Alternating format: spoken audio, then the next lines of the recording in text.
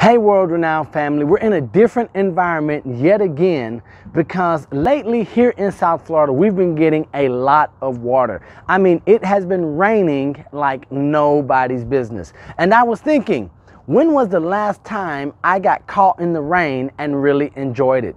When was the last time that I had to deal with circumstances that were outside of my control and I made the most of it? Many times we'll hear that, you really get to enjoy life when you learn to dance in the rain, much as children do when they get to splash in water puddles and make a mess and get their shoes and socks wet. That's going to be the same question that I ask you.